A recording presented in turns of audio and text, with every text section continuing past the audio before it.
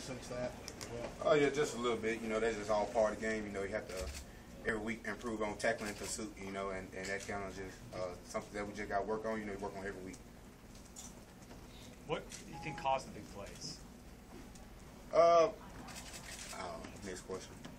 What changed in the first half to the second half for y'all on defense? What were they doing different in the second half?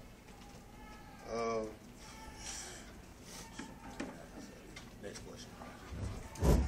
How hard was this one in the locker room? You know, it was pretty hard. You know, a bunch of guys emotional, especially the seniors and the guys who got a chance to play. You know, very emotional. You know, this being a big rival for us and a very special game too. How do you get this team back ready for a bowl game? Just go back in, you watch film, and you kind of just go off those mistakes and you get ready for the next one.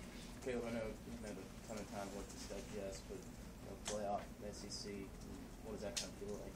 The season you've had? You know, for everybody, you know, it was a great season, you know, a great run to get a chance to do something that never been done here in Mississippi State.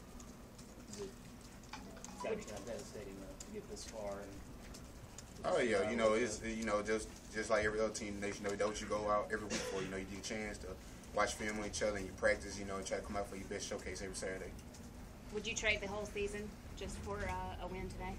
No, not with these group of guys here. You know, they're very special to me. You know, I love the guys. You know, not only they're my teammates, you know, they're brothers. You know, and that's just one thing that we came close to doing this year, and that brotherhood running together.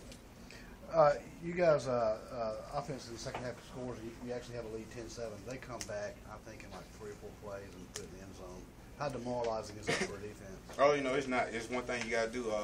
You know, scoreboard, it doesn't matter. You know, it's all about your team, all about us, all about you. You know, the scoreboard doesn't matter. Just go out there and just do what you do best and do what you've been doing all week in practice.